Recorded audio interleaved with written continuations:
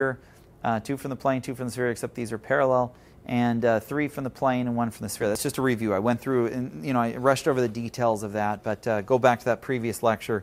You can see those are the 4 ways with a little more conditions on how you have to pick them. And we went through the 4 different options in the past and came up with things that all the different ways you could do this, or visualize how you could do it with wires and blades. Okay, but now say we can use a nub. Well, remember, nub flexures can be modeled most effectively. And remember, this nub, maybe it's not, it would be best modeled if it was like 2 opposing cones that were really small right here, because then it really follows the freedom space. But in reality, it's good enough. It'll behave like this, and its constraint space is essentially a sphere. So what you would do is you would use the subconstraint space. The only subconstraint space that's compatible with a sphere is the one where we're saying pick 3 things from the sphere that don't all lie in the same plane and 1 from the plane. Okay, remember the only one that was compatible, if you go back, the only one that was compatible with a blade flexure is this one, 3 from the plane and 1 from the sphere. The 3 from the plane, that's like a blade flexure can be taken from this subconstraint space. Okay, these subconstraint spaces, this one and this one. Remember, because of these things, we could use those V blade flexures in these. So you could use other designs with the V blade flexures on this one from this sphere and this one, okay, from this subconstraint space. But if we go back to this subconstraint space, this can now access anything that has a constraint space of a sphere, which are all these things and many more you could have used. But we asked for a nub flexure, so we're going to take the nub flexure, put its center right here, and then take a wire flexure and connect it to it. Okay? And here's an example where you say this is ground, there's your nub flexure, here's the ground, here's the wire flexure, and it should, again, achieve tip and tilt. Now, it's a horrible design, and there's a number of things that aren't great about it. Okay? First of all, the center of this is the center of the sphere, and so this wire should be on the same plane as that center. And in this case, it's not. It's on the plane just above it. So in reality, what that would do is that would create the same freedom space, a disk of rotations that's centered here but lopsided on the plane that goes through the center of that and this wire. And so it would be like lopsided. So that's not good.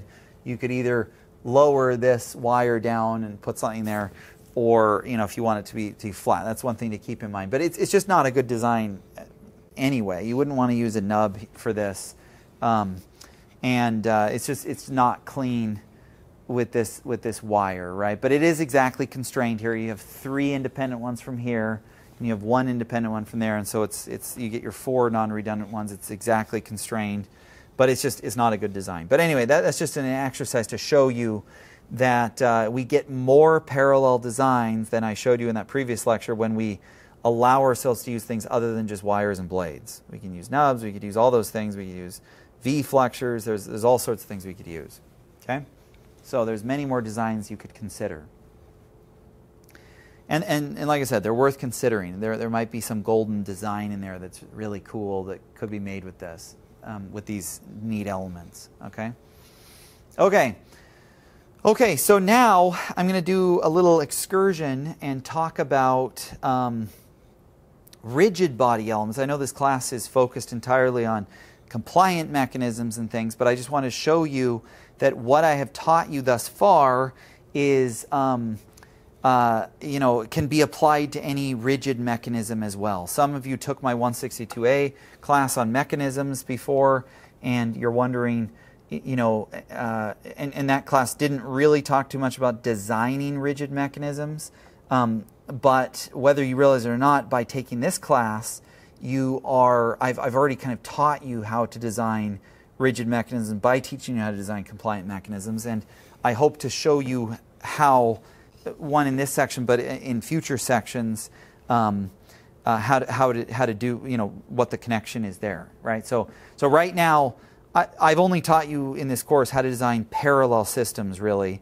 and parallel elements, which are basically just 2 rigid bodies joined together by something that guides the motions of those 2 rigid bodies. That in rigid land is basically what we call a joint or a pair. We just have 2 rigid bodies that join the 2 rigid bodies and constrain them to, for instance, a prism joint just rotates, translational joint, a revolute joint just rotates, and a prism joint just translates, right? And there's helical joints, and there's all kinds of rigid joints. But really all they're doing is constraining two bodies to not move in some directions while allowing them to move in other directions. So far, if you've understood everything I've taught you, you already kind of know how to design both compliant and rigid joints is all, okay? But when I talk about serial and hybrid, you'll know how to design any mechanism, both compliant and rigid, okay? But this is going to be a key thing to bridge in your mind how you leap from compliant to rigid joints using freedom and constraint space pairs, okay? So consider this here's one body that's basically a half sphere, and then here's another body that's like a rectangular prism, right? And we just set these on top of each other, okay? How do you model their constraint? That is a joint. We have two distinct bodies, and we've set them on top of each other and joined them together, okay? And they do provide certain constraint, okay? Well, here's the rule, okay? Here's the conditions that need to be satisfied to find what constraint space models the rigid one, okay? With compliant elements, it's easy. You find the blue lines that connect the two and pass entirely through the geometry without exiting it. And you do that with all of them, then linearly combine them, and now you have the constraint space, right? But with rigid bodies, what you do is you do what this says up on the top here.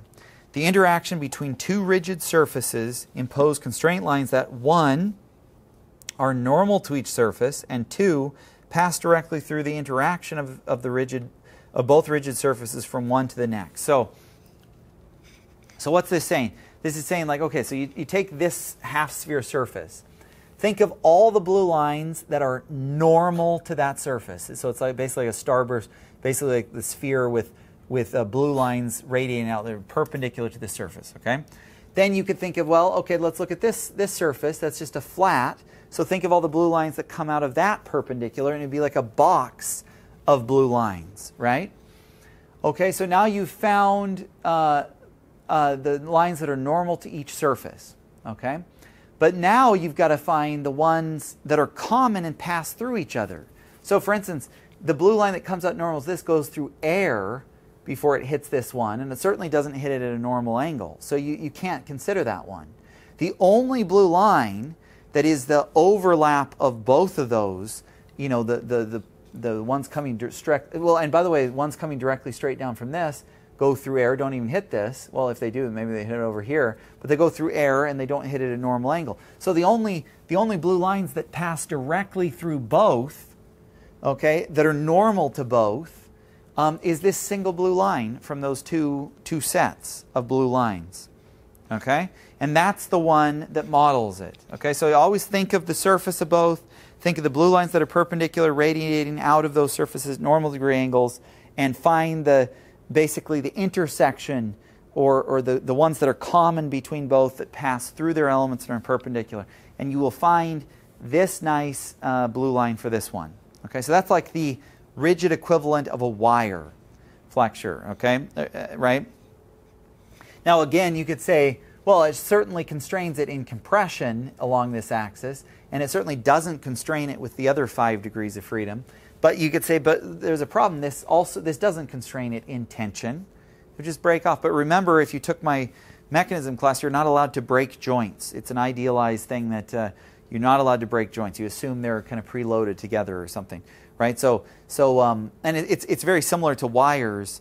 If they were a perfect wire that really is modeled by a single blue line, then they would be so thin they really couldn't resist things in tension or compression, but certainly not in compression.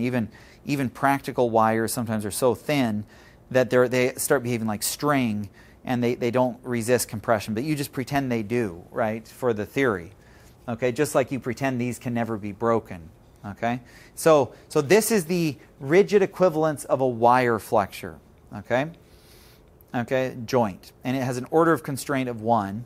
And its freedom space is this. It will achieve all the red rotation lines in these intersecting planes and the perpendicular translation and all these screws. Okay, so you can see that. You can see it could translate perpendicular. It could rotate in all the different directions. rotation here, rotation there, and translate in those directions. All it couldn't do is translate up and down here without breaking the joint. Okay? And it could do all the other things in the freedom space. Okay. Now let's look at a cylinder on a flat. Okay? So if you get a cylinder and you think of what are all the blue lines that radiate from the cylinder, well, you think that's basically like a bunch of disks that are all parallel to each other. And then you think, well, what are all the blue lines that come from this flat? Well, again, it's like a box of blue lines. But now you ask yourself, what are the ones that they share in common that pass through each other that are perpendicular to all of them? What's the intersection of those two sets? Well, it's just a plane of parallel blue lines. That is the constraint space of this joint, this rigid joint interaction. And you've already memorized how many independent things are in this. Well, it's 2, so it's an order of constraint of 2. And you could look up its constraint space is this, and its freedom space is this, okay, which has 4 independent motions in it, okay, which you could see here is, can you rotate there? Yes, you can. Okay, can you rotate up there? Yes, you could. Can you rotate there? No, you couldn't. It would be constrained there without breaking the joint. Okay, could you translate in this direction? Yes, you could, unless there's friction. Again, assume there's no friction. You assume these are frictionless. If they have a lot of friction, you could start considering those constraints, and then they'd be modeled differently, right? But you assume they're smooth surfaces with no friction, and they're just resisted by mass not being able to pass through mass, right? Okay, but anyway, so you can translate there. You could translate in and out of the page, but you couldn't translate here or rotate here. And you'd see that that is this space, okay? You get all those motions I just described without the motions I said that are constrained, and you get out the combination of all these other ones. And of course, there are screws in there too. Okay? And this is not oriented. Well, no, it is oriented correctly. This is the correct orientation. Okay? So you see translation there, rotation there, but not rotation out and not translation up. Okay, so now say you have a flat on a flat.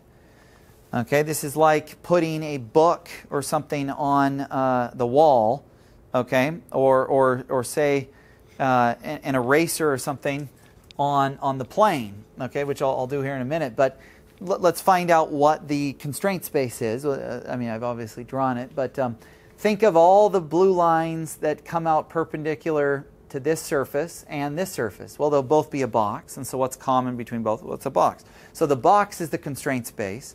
It's an order of constraint of 3. And what is its freedom space? Well, the order of constraint of 3. Its freedom space is also a box with perpendicular translation arrows in a disk. Okay, so think about it.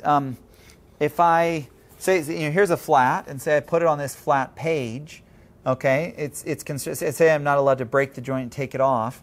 What are all the ways it could move? Well, it could move.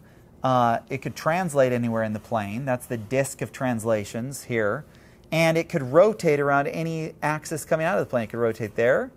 It could rotate there. It could rotate there. Anywhere I put my finger, it could rotate about. Okay, with no problem. Okay, so that should convince you that when you put a flat on flat, this is indeed the freedom space. Okay. All right, let's look at another rigid interface, sliding, wearing contact between these two rigid bodies, okay? Say a ball and a cup, okay, or a spherical joint, okay? Then so you say, well, what is the interaction here?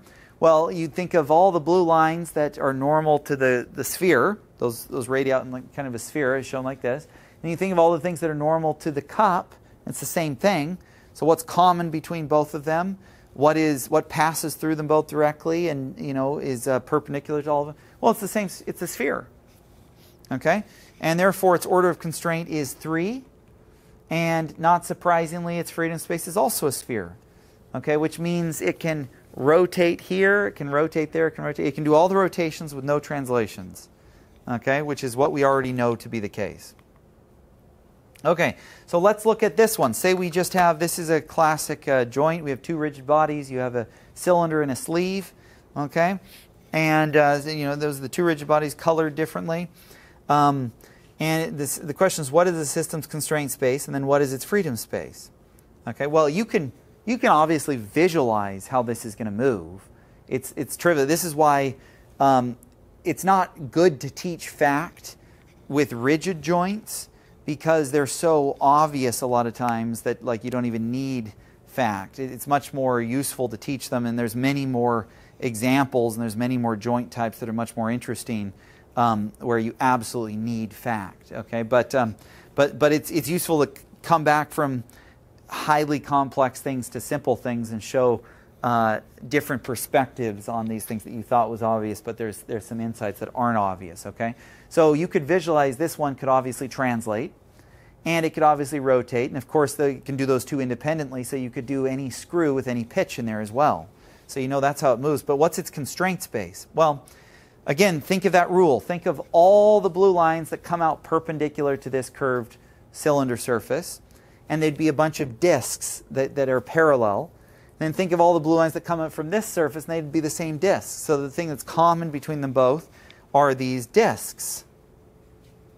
That is the constraint space, a bunch of parallel disks. And you could look this up, you would find there. Okay? Now you might say, well, what about this one? This constraint space above it, by the way, is a bunch of disks, and they are parallel. They all lie on parallel planes. But the line that pierces through the center of all the disks, this dashed line on this one, is not perpendicular or orthogonal to the plane of all those disks. Those disks are all kind of cocked back at a weird angle in type 9 of 2DF type 9. But in 2DF type 8, all those disks are not only parallel, but the line that pierces them is also perpendicular to their planes. Okay, which is indeed the case here. Okay, and so we know that's the constraint space, and therefore the freedom space is this, which we see as 2 degrees of freedom, and is indeed translations, rotations, and then the linear combination of those, which is any screw of any pitch. Okay? Okay, so once you know that, what if we're going to do an exercise and say, use the same constraint space, using the same constraint space, can you generate a new rigid body bearing that achieves the same rotation translation shown in the freedom space, okay, but let's say that has a lot less friction.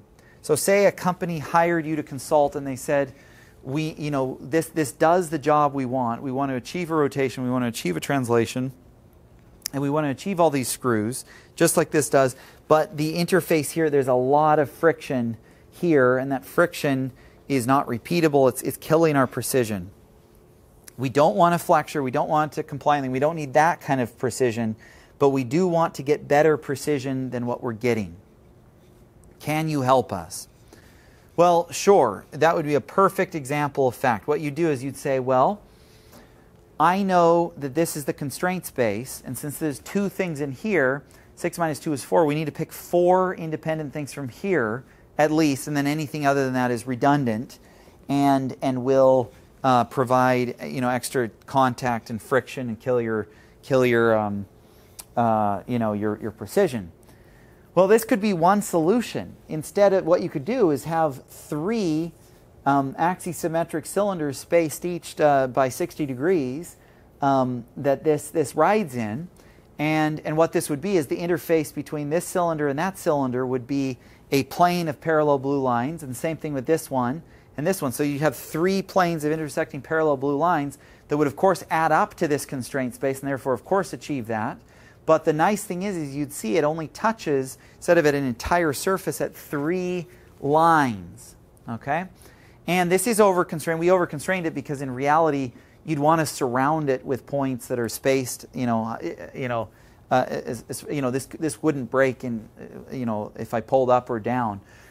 If you really wanted to get even less friction with cylinder-on-cylinder contact, you could just have these 2, get rid of this one, and have it flip it upside down, so gravity is kind of pulling it down. And now it's basically a cylinder sitting on 2 cylinders, and now it's just touching on 2 lines, and it has even less friction. And again, it still has the number of independent blue lines you need. You'd have 2 intersecting blue planes of parallel lines, where each of them contains 2 independent wrenches. So you'd have 2 intersecting planes of parallel blue lines where they each have 2 independent blue things, and so you'd have 2 plus 2 is 4, and it would still be enough to get this constraint space and get that motion. Okay? The downside to that design is you could break the joint in practice and lift it off. Okay? Now, to get even less friction, you could even go in there and say, look, what if I want sphere on cylinder contact? So could I, almost the best design would be take 4 spheres, right? Take just 4 spheres, 2 here, 2 there, and set your cylinder on top. And now that is an exactly constrained rigid design. Okay, the interface between cylinder on sphere, the model is just a single blue line where they touch, and normal to both of them. And so if you just have 4 spheres or half spheres, and you lay the cylinder on top, then you will get the you won't have any over constraint. It'll just be 4 non-redundant constraints that lie in these in 2 different discs. Would probably be the better way to do it. And you would still get this thing as long as you don't break the joint. Now, if you wanted to put something around it, you could put 2 more on the top, and so that would really lock it in and be like this, except there would be 2 half sphere here, half sphere here, half sphere here, half sphere here, then a half sphere here. Now, you might just do 1 half sphere, but again, that might rock because you can break joints and stuff. But anyway, these principles can help you understand. Of course, just the 4 sphere solution is the lowest friction, best way to achieve exact constraint, most precision for a rigid system that achieves this freedom space. Okay, and they may not know that if you consult with you. And then the more contact you get, the more friction, the less exactly constrained it is, etc. You know, but there may be advantages. Like for instance, this one is much easier to fabricate because it's just a planar extrusion that you could wire EDM or water jet out. It would be cheaper to the company to do this. So if this works, it holds it just fine, and maybe there's low enough friction in this that it does their job in the cheapest way. So you got to use your common sense and the trade-offs of fabrication and all these principles I've taught you about exact and over constraint and precision stuff to get to consult with companies on this well. Okay, so. All right, so let's look at these designs are kind of these are famous hinges or joints in rigid mechanism land that achieved rotations, translations, and screws. So this is just a revolute joint, okay, and it's basically you've got these 2 cylinders and this cylinder, and then you put it in there and you put like a cylinder in between there. So there's like this is kind of a sleeve. And this cylinder slides through. And you can see that's a very nice door hinge or something that just achieves a nice rotation. Okay? And that's obvious if you look at it. But if you look at it in freedom and constraint space land, think about it. It's actually not so obvious. Okay? So the interface between the light gray and the dark gray part, you have to ask yourself, what are all the blue lines that extend from both those surfaces? Well, let's just look at the cylinder inside the sleeve. Those make, the interface between those will be a bunch of parallel discs like we showed before. But then the interface from this thing to that and this thing to that are 2 boxes of parallel blue lines coming in this way. Okay? And those are all arranged in parallel, so you add those together. If you have a bunch of parallel blue lines coming this way and a bunch of discs with blue lines radiating out, and you add them together, what you'll get is a bunch of intersecting blue planes that intersect at the at this red line. So it will be that proves that it will be a single rotation. Okay, so very obvious just by looking at it, but not obvious to analyze what the constraint space is and why that's what the constraint space is. Okay.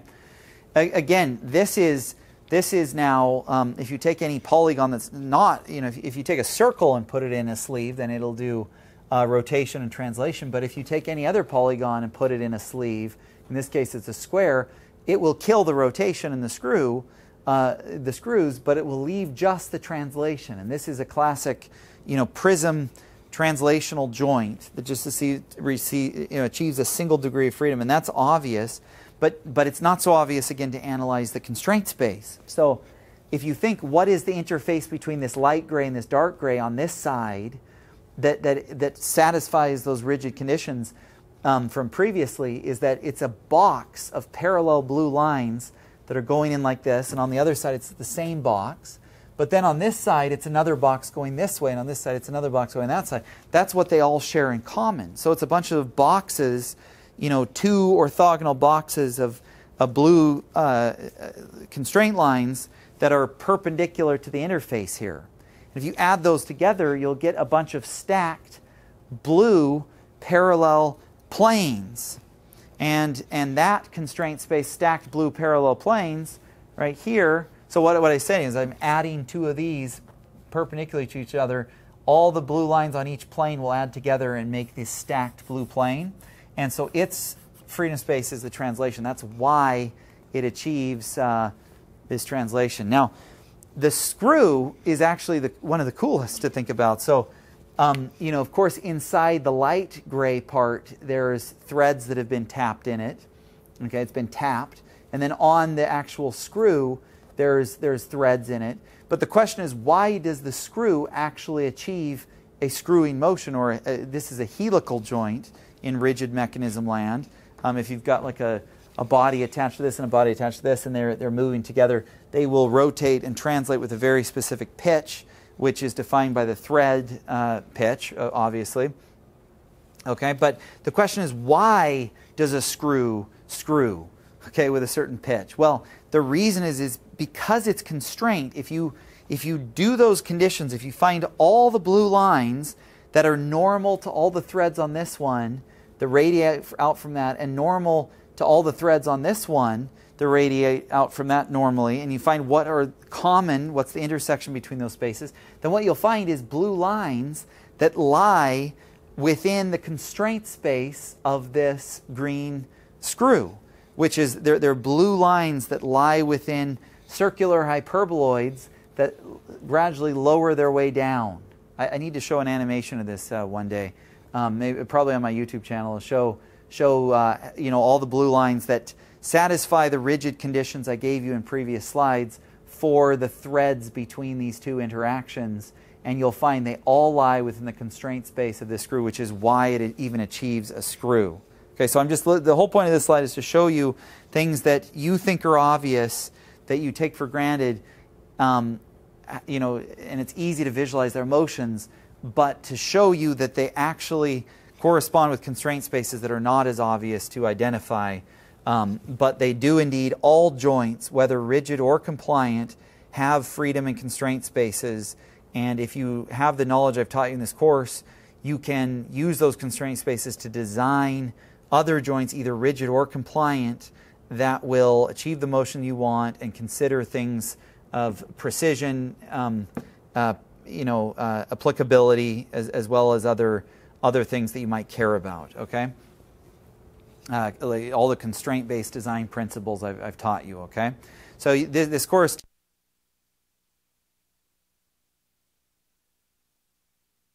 parallel, you know, any joint that takes two rigid bodies and joins them together, whether it be a rigid sliding contact joint or a magnetic air-bearing joint, or any other kind of bearing, particularly flexure bearings. I hope you're masters of those. Those are the most interesting and the most versatile and the most diverse, with the most different solutions.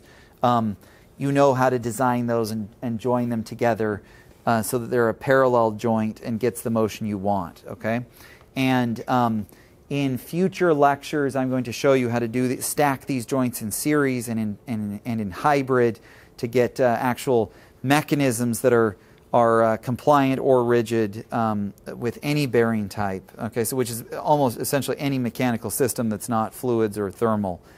So any mechanical system with moving parts you can design using this fact theory. Okay, so now we're going to look at synthesizing rigid body systems. Okay, so just do an example here, and then we'll wrap up with this topic. Okay. Here is a CT scanner, okay? Say we wish to analyze the bearings that guide the rotating hoops of a CT scanner machine. So someone lays on here, goes in this hole, and there's these hoops, okay? These big metal hoops that rotate around, okay, with magnets and fancy stuff that can image, what's inside your brain, and the doctors can use, right? So, but that's not what interests us.